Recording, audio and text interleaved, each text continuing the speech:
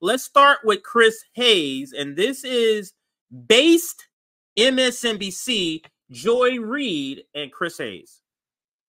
But that aside, the deeper problem here is that if you spend any time at all reading the Israeli press, listening to what Israeli leaders and commentators are actually saying, it is very clear that for a lot of people in government, the mass destruction of Gaza, raising it like Putin raised Grozny or Assad raised Aleppo, is the point, the goal.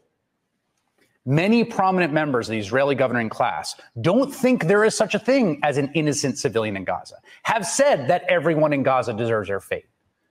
From Knesset member Meirav Ben-Ari saying that, quote, the children of Gaza have brought this upon themselves, to an Israeli military spokesman saying the emphasis of Israel's military campaign was, quote, on damage and not on accuracy, to Israel's president, Isaac Herzog, suggesting there are no civilians in Gaza and everyone is a legitimate target, to journalist Shimon Riklin, who said this on Israeli TV.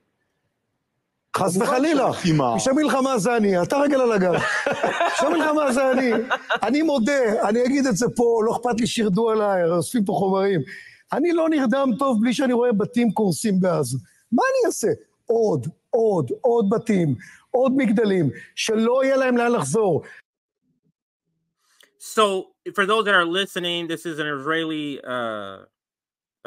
official on some sort of show, and he's basically going ham. He says, I am for war crimes. And then he goes on and says, I do not care if I am criticized. I am unable to sleep if I don't see houses being destroyed in Gaza. This is what he's saying in this interview. I'll let it play on. עוד מגדלים, שלא יהיה להם לאן לחזור. That's not a fringe view in Israel. I mean, even the Israeli Prime Minister, Benjamin Netanyahu, invoked the lessons from the biblical story of Amalek and addressed the nation in Hebrew in the end of October. And in that biblical chapter, God commands King Saul on how to respond to an attack by the rival kingdom of Amalek. Quote, now go attack the Amalekites and totally destroy all that belongs to them. Do not spare them. Put them to death, men and women, children and infants, cattle and sheep, camels and donkeys. Now, I will be the first to confess, I have no idea what to do about Hamas or about what comes next. But the Amalek method cannot be the solution. To be honest, I'm not particularly convinced the Israeli leadership has any idea what will come next. Many want full destruction. And Hamas also wants this war. They have been clear on that. I think they want it to continue. They seem to think all of this death and destruction benefits in the end because of the rage it will produce towards Israel. But whatever your views on the Israeli-Palestinian conflict, it is just plainly the case that our country is supporting a war whose animating moral logic looks to most of the world, and frankly to me, to be that every single last person in Gaza is guilty and deserves their lot. And that is the moral logic of Hamas. It is the moral logic that drove the atrocity of October 7th. And an atrocity like October 7th cannot justify whatever comes after it, whatever the response. There is no terrorist attack, no matter how horrific, and truly October 7th was horrific, that can wash clean what we are seeing in Gaza and what we as Americans and our government are abetting. It must end. We must stop it. That's Chris Hayes. Now, it might be that Chris Hayes is understanding that, hey, this shit is coming to a close. The writing is on the wall. I need to start trying to save my fucking reputation here. And that could be the case for her also here. But I think there's an added thing for Joy-Ann Reid. And that is Joy-Ann Reid's family is from the Congo. Her dad, anyway, I covered that before, but I'll let it play. She's talking here about Nikki and what she says about what's happening in Palestine. Okay, here was Nikki Haley, supposedly the Republicans' moderate alternative to Trump, talking about Israel and Gaza. Go. All right. When you look now and they talk about a two-state solution, every day that I was at the United Nations, It was never Israel opposing a two-state solution. It was always the Palestinians and Iran opposing a two-state solution. They never wanted that because they want to eliminate Israel altogether. So a two-state solution is not a true conversation because if you've ever talked to them, they don't want it. The Palestinians don't want a two-state solution.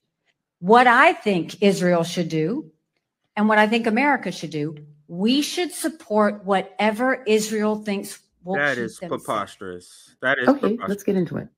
Here's a little bit of the history of the Oslo Accords and a couple of clips about who's for it, meaning the peace process, and who's against it.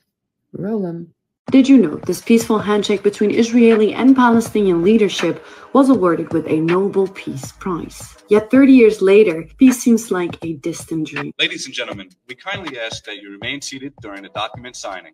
The first of the Oslo Accords was signed on 13th September 1993 and should have marked the beginning of the end to the Israeli occupation of Gaza and the West Bank. We have been granted the great privilege of witnessing this victory for peace. Just as the Jewish people this week celebrate the dawn of a new year, let us all go from this place to celebrate the dawn of a new era. After a year of secret meetings in the Norwegian capital Oslo, after which the accords were named, a plan was established for Israel to withdraw from parts in the West Bank and Gaza. Plans were also made to transfer governing duties to a Palestinian interim government, which later resulted in the creation of the Palestinian Authority. Occupied Palestine was divided in three areas. A. Under full Palestinian control. B. Civil control, and Israel and Palestine would have joint security control. And C. Would be under control of Israel except over Palestinians. Both parties were given 5 years to follow up on the plan, and afterwards negotiations were set to reach permanent decisions on unresolved issues. A year after signing the Oslo Accords, the Nobel Peace Prize was awarded to former Palestinian Authority President Yasser Arafat, former Israeli Foreign Minister Shimon Peres, and former Prime Minister of Israel Yitzhak Rabin for their efforts to create peace in the Middle East. However, the Oslo peace process quickly entered a cycle of failed negotiations until it ultimately collapsed during the 2000 Camp David summit and the Second Intifada.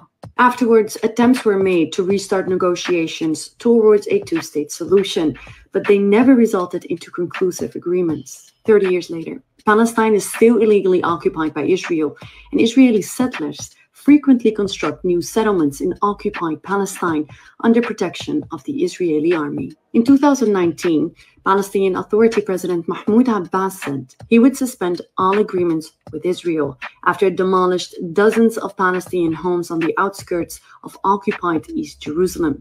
Although Abbas made his threats before without implementing them, in 2020, he also said he would end security agreements with the United States and Israel. And 2022 was the deadliest year for the West Bank since the Second Intifada.